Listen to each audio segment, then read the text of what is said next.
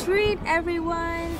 Today I'm showing you the magic potion for making perfectly dipped and round cake pops out of an actual ball of cake without any rolling required. The two methods are a silicone mold and the Babycakes machine.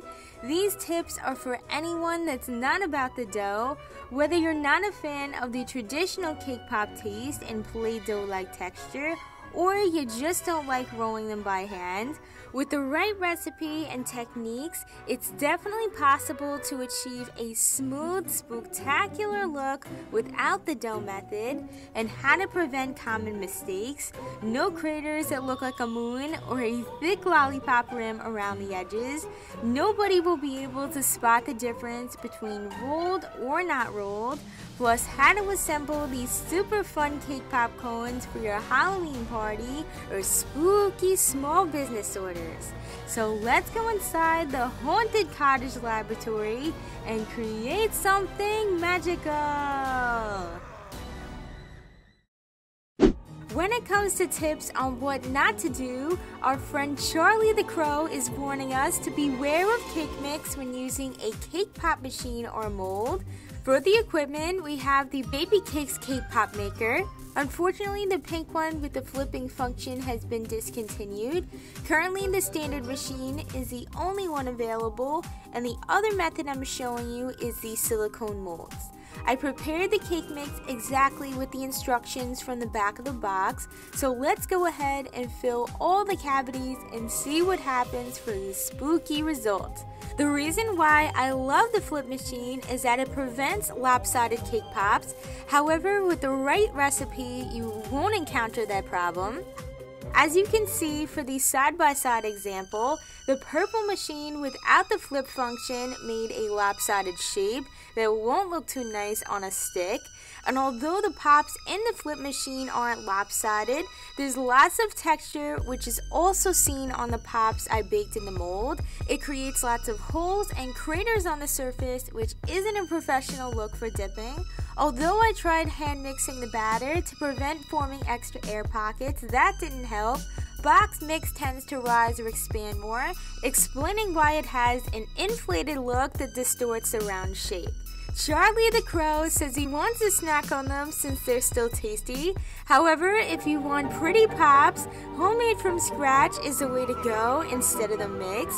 So let's head to our kitchen laboratory and open up our book of potions for the magic recipe. It's a super delicious and moist vanilla cake pop recipe that's from the Love from the Oven blog, and it's usually found in the little manual that comes with your machine. Start by adding 1 stick of softened butter to your mixing bowl with 1 cup of sugar and cream those together until light and fluffy. It's important to have all ingredients, the butter, milk, and eggs at room temperature and not cold.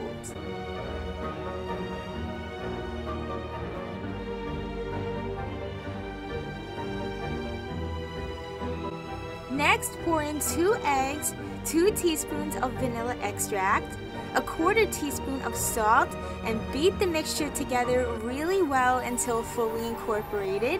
At this point, you don't have to worry about overmixing.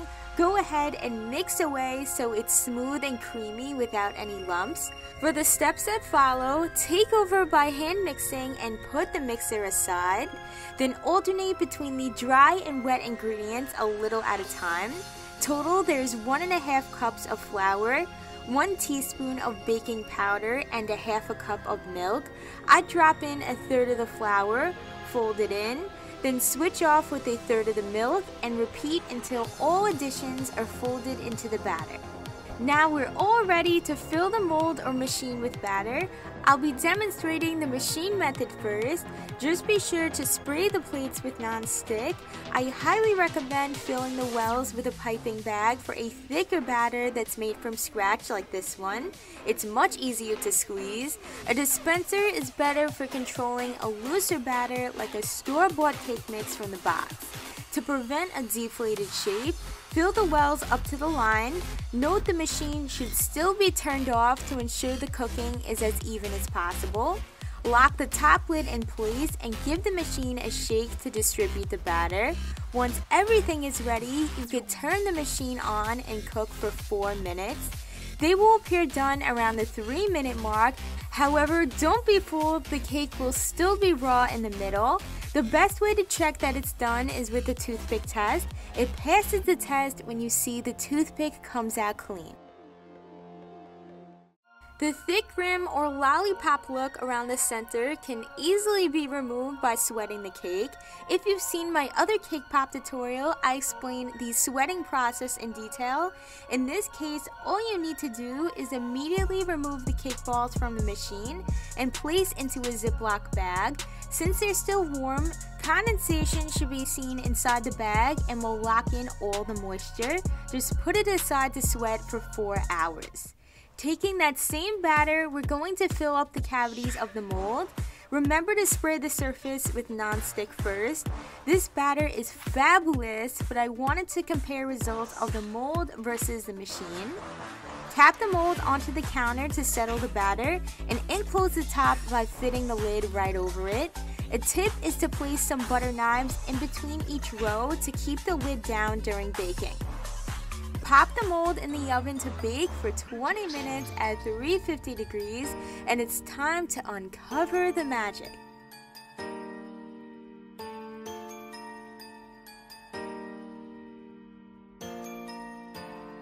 Even before sweating, the cake balls look spooktacular right out of the oven, and they cooked so evenly.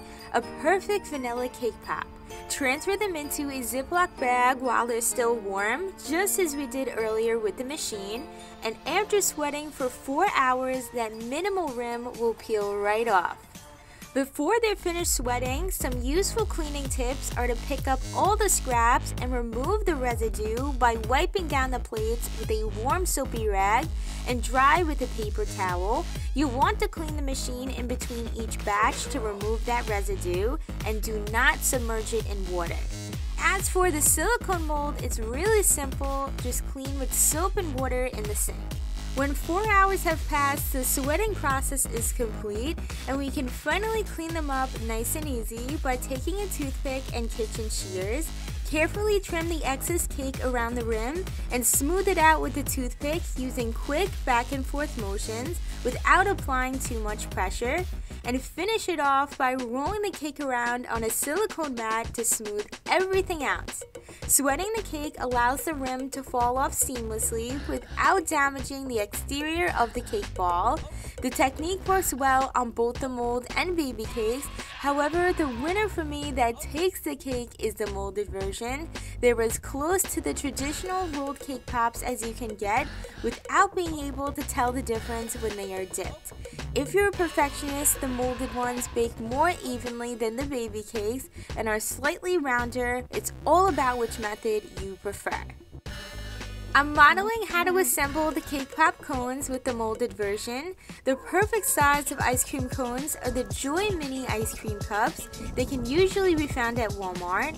The best tool to make a small hole is a cookie scribe. Start by twisting it right through the crisscross in the middle as your guide. Then flip the cone over and go through the other side, rotating with the scribe to widen the hole without breaking the cone. The job is done if you can pass your 6-inch lollipop stick right through. Set up all the cones this way first because once we dip, it needs to be ready to go. Begin by inserting your stick into the cake pop with a small amount of chocolate as the glue and allow them to set for 15 minutes to give the chocolate a chance to form a plug. Once secure, dip the cake pop as you normally would, quickly shaking the excess chocolate off and slide the stick right through the cone before it dries, holding in place for about 10 seconds. The process is a lot easier than it looks when all the decorating materials are organized. I have several colors of chocolate for the different designs: white, purple, and lime green. The only designs I'm making with the rolling method are the Mickey pumpkin and poison apple, since they're special shapes created from a cake pop dough. However, if shapes aren't your thing and you like this method, that part is completely optional. If you've seen my other cake pop video before, you already know the cake mix can be any flavor of Pillsbury, so I chose perfectly pumpkin for pumpkin spice and everything nice. The following recipe is 1 box of Pillsbury mix of your choice, 2 eggs, as well as half a cup of milk, 3/4 cup of water, and 4 tablespoons of melted butter. Disregard the instructions and avoid using oil. It's poison for this potion since it can cause your cake pops to leak. Our helpers Frankenstein and Charlie the Crow agree that butter is better for a smooth, firm dough. Mix it all up until well combined and transfer the batter into a pan that has been greased and lined with parchment paper. The size of my pan is 8 by 12 inches. It's key not to overbake or brown the cake, otherwise the dough will have dry crumbs in it. Instead of following the box instructions, drop the temperature to 325 and bake for 20 to 25 minutes or until a toothpick comes out clean. The magic step to never skip is the sweating. While the cake is still hot from the oven and inside the pan, cover the top with aluminum foil for about 30 minutes. Then after it's cool enough to safely remove from the pan, wrap the cake in plastic wrap and seal inside Ziploc bags overnight. The segment shown here is the next day, and it's time to slice up the cake for the mixer and prepare the dough. And guys, if you're new here, thank you for stopping by my channel. Be sure to join the party and subscribe for more spooky treat tutorials and hit that bell to get all notifications. First, start mixing on medium speed with your paddle attachment and gradually increase the speed. There's no need to add any frosting with this dough. The goal is to keep mixing until all the small crumbs go away. The mixer does all the work by kneading it into a smooth, firm dough that pulls away from the side of the bowl. Let's get ready to roll for a super fun pumpkin shape. I take this meatball scoop from Amazon to scoop out my dough. For any advanced shapes, you'll need 1.5 to 2 scoops. Go ahead and combine both of them. To eliminate cracks, flatten it out into a compact patty shape with lots of pressure. Then ease up the pressure as you cup in your hands to create a smooth round ball. Place the large ball inside the pumpkin mold from My Little Cake Pop and squeeze the mold shut. There's lots of pressure, so it's much better to have the extra dough as a cushion rather than not enough to prevent cracks. Finish by blending in the seam with a toothpick or lollipop stick, and it should look something like this. Another cool shape is an apple without a mold for a realistic poison apple. Once you have a round ball, taper the edges into an oval similar to an egg shape. Then flatten out the top and bottom and it will start to look just like an apple. Play around with it until reaching your desired results. Here I'm dipping the rolled pops we made as the canvas before decorating.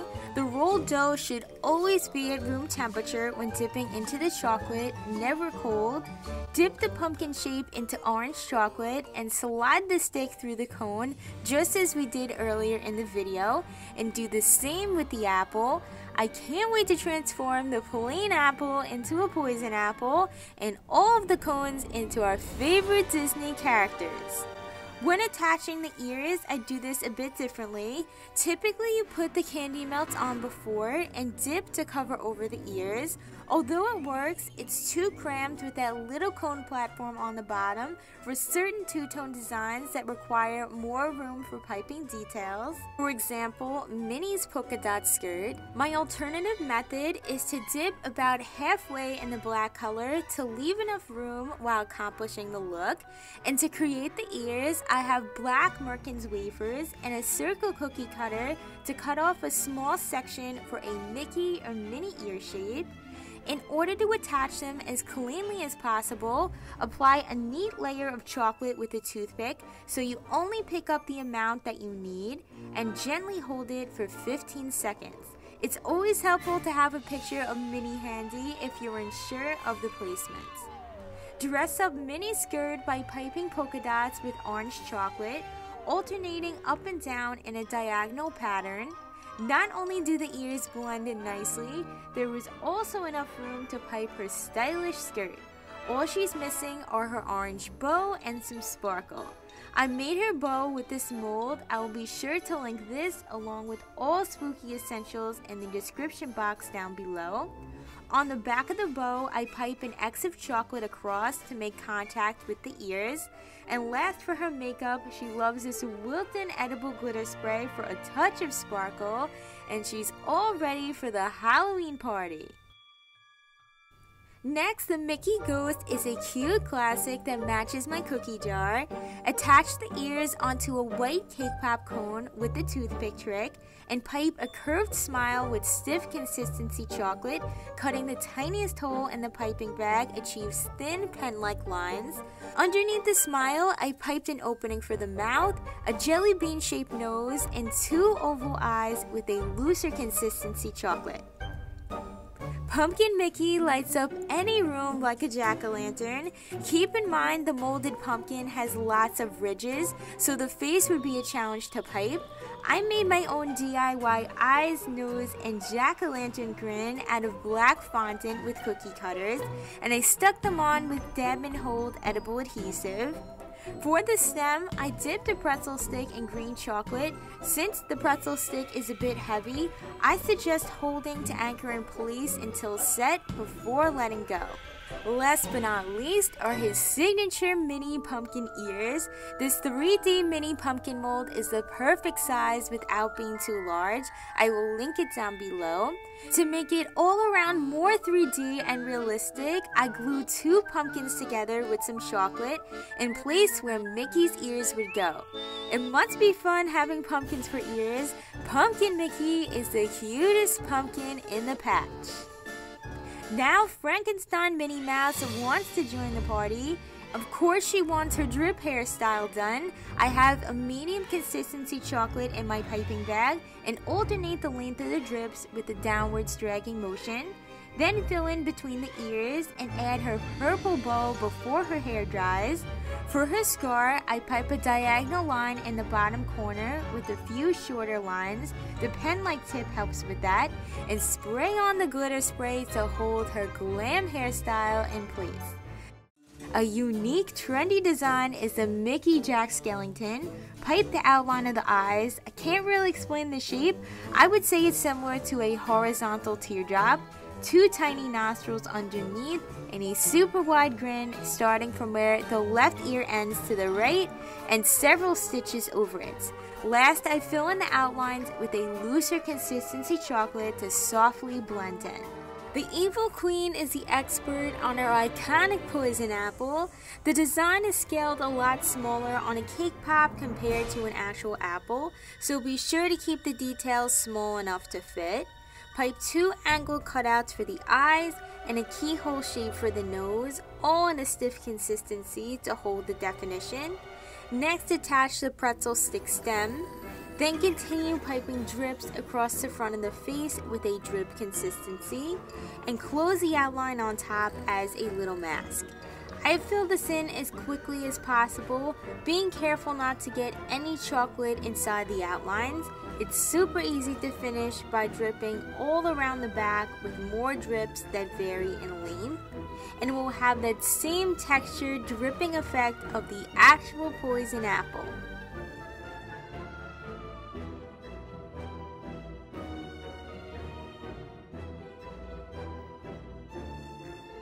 I hope you guys enjoyed making these Disney Halloween cake pop cones and you learned something new.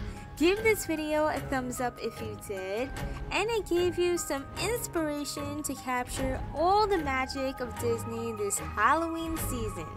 It's Christina here. Thank you so much for watching, and I'll see you in the next spooky video.